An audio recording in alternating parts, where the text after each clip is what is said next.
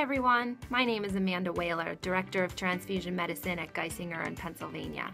I wanted to take a second and talk to everyone about one way I think pathologists can contribute to better patient care, and that's through informatics.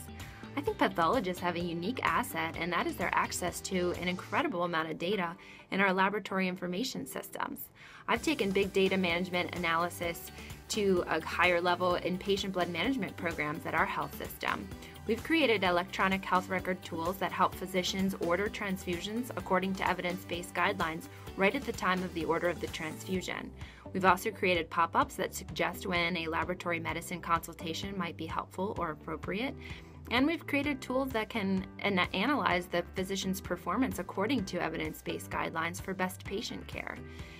These tools and informatics is really just one way pathologists can contribute to safer, more effective, and more efficient healthcare.